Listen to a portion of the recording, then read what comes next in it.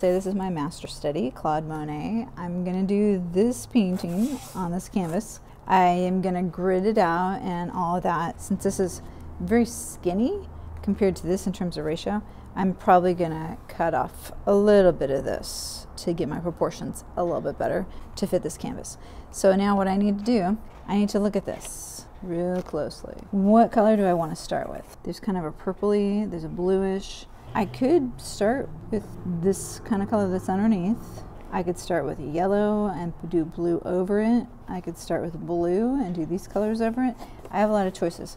I don't know exactly how Monet started this, but what I want to think about is what colors do I feel like I'm going to do last in terms of making them pop. I feel like I'm going to do these oranges and yellows, this kind of reddish rust color. Back here there's going to be some blue on top. But considering that my high impact is going to be these warm colors, then I'm going to prime it with a blue. So I'm going to aim for something either in this range or this kind of teal kind of color. I'm going to prime it in that, my background. I can be real loose with it. I don't want to be textural. So this is going to build up with texture. So I don't want this to be too thick in the background. So I'll mix up some color and start laying it down. So remember, when you're mixing colors, we keep talking about movement and making sure that we don't have flat areas of one color, so that as I mix them together, I'll have some lights and darks. I don't have the exact same colors that Monet painted with. We're limited with our color choices, but that doesn't mean that we're just stuck with one color, blue, because as I add some blue and green and yellow together, I can make these great greens. And then if I add a little bit more blue back into the green, I'm going to have a good variety. I could easily grab some white and lighten these. We're going to try and match colors as best we can. Maybe I need to mix in a little bit of white and get a little bit of a lighter blue as well. So I'll mix up a few different kinds of blue and start putting them down. You can dilute slightly with water, but not very much. So make sure your brush is not real wet. And this is when you may want to start using a brush like this. We can be real loose and get our background done pretty quickly on that. So I'm going to mix up some different colors and start putting that down. If I take the blue and add white and then a touch of red, that gives me a grayish kind of color. Bluish green with a little bit of white in it. I'm going to start laying it down on the canvas. So as I put this color down, two things. One, I'm trying to get reminiscent colors. I'm not going to worry about the top layers yet because I'm going to go over it with a little bit of a purple, that sort of thing, almost like a greenish yellow.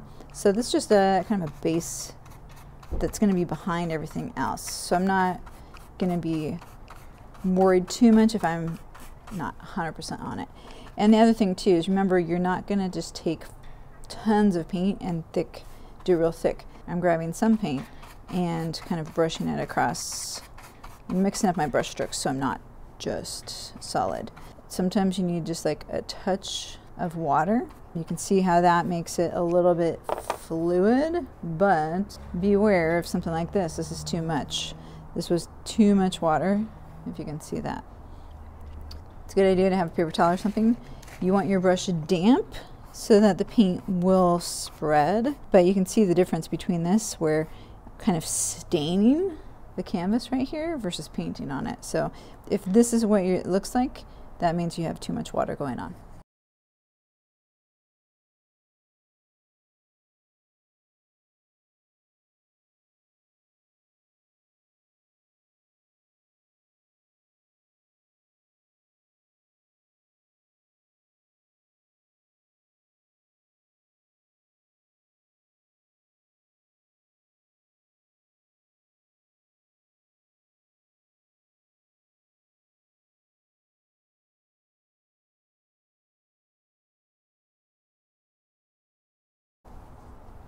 Thinking ahead, I haven't done a sketch or anything. I can sketch on top of this if I want to. I can also be a little intuitive about this. So as it's still wet, right now I can drop in a little bit more color. I can also check and see if there's any white areas that I didn't quite get. I can start laying down a little bit of mix. What I do is kind of drag across, just barely getting a little bit of the dark. And so with a real light pressure, real gentle touch, I can go in and drop in a little bit of that darker blue. This is also when I can think about the next steps, because while it's still wet, is there anything else I want to integrate into this color? Obviously, I'm still going to go over it with other colors, but is this when I want to start putting in a little bit of the purple in the sky that we talked about earlier? So see how I'm just laying down a little bit of a mix because I don't want too solid. Right here, if you noticed, I started just going vertical strokes because that's where the house, the building, is going to be. This is one of his paintings he did in Venice. So we got all those homes, and we'll have a bridge back here. So I can start doing that. Same thing down here where I have the water. The water is going to be a lot darker. It's going to have some darker greens, some darker blues, like some more purples. Now while it's wet, I can start mixing up that green and giving it a little bit more of a bluish kind of a sheen. I ended up making the bottom part green. There's a lot of green kind of hidden down there. So remember, as you're doing your background, you don't have to just do it all the same color. Obviously, you can kind of think of what's underneath the different areas.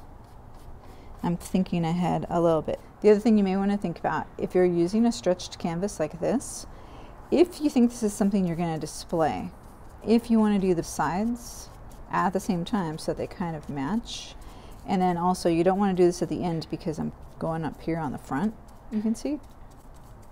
You don't have to do this now, but if it works to kind of do this and then you can integrate that into the side, that way I can work it in here without it messing anything else up. I'm not going to start on the buildings or any of my main subjects yet. So I'm going to add in a little bit more color. There's definitely some purples and almost some reds because this is reflecting up there. So I'm not going to do too much of this yet. Even, you know, this light blue, I'm not going to worry about that because I need to get the elements first so that I can make sure that the reflection matches up. I might throw in a little bit of this color while it's wet, that purple, and maybe a little bit of that undertone. And then I'm going to let it dry. So now I have to decide if I want to sketch this out and measure it and grid it. Then once this is dry, now would be a good time. So you can see this is my basic first layer. Once again, you're trying to get some variety. So there's a little bit of kind of a purplish, a light blue, kind of some green. Down here I added a little bit of like a darker kind of maroon. So right now, if I'm cutting off a little bit, the bridge is going to be about right here. So this building is going to be right up here. That tree will be up here. And then this building will be here. So even if I'm cutting off a little bit at the bottom, I can still figure out where is the middle. So the middle of this is about right here, just shy of this building. So like where I kind of started those vertical marks, I guessed pretty well. That's about where my building's going to be. The building's going to be about here. These other buildings will be in the background. This bridge here in the foreground. I have a rough idea where everything is going to get placed. A couple of quick reminders working with acrylic. This has been rinsed out once, but this was what I was using that purpley maroon to paint with. So if I don't rinse this out a little bit better, then I'm going to have a little bit of that purple kind of poking through now that I'm switching colors. So double check your brushes are getting rinsed out really, really well. The other thing is to remember you do ideally want to mix colors with something not your brush. You can even use used gift cards, plastic knife from, to go. Those will all mix. So now as I'm going to mix, try and mix a orange, I do have to watch out because right now I got blue still on this edge.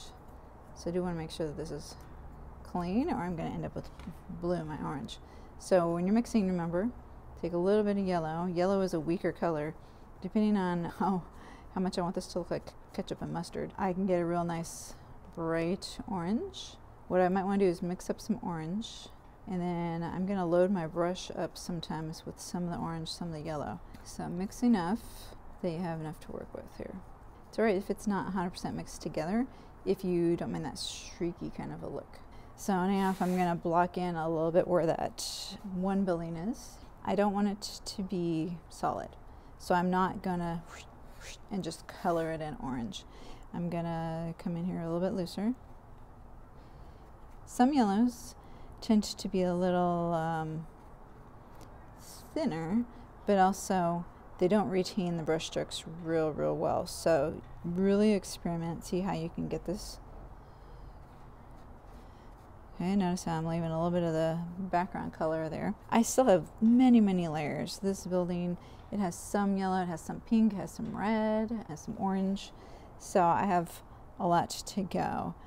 So I can grab a little bit of yellow, dragging, remember, real light. I'm basically dragging across like this and like almost lifting up. Real light pressure. Whichever direction I feel like I want it to be heavier at, I start there. So now I'm starting at the bottom and then I'm lifting up as I go. Or if I want to drag it out at the bottom, this way. So with acrylic, I do need to think back to front also. So right now, I'm starting on the side building because it's kind of its own thing over here. But this is actually behind it. So what I need to do is block in this, so that's going to be a little bit yellow, but blue. And then block in, you know, some of this, and then start working back to front. So I need to get this area in next. Don't worry, this is not going to stay this yellow. But go ahead, start blocking in your next steps, and then we'll come back.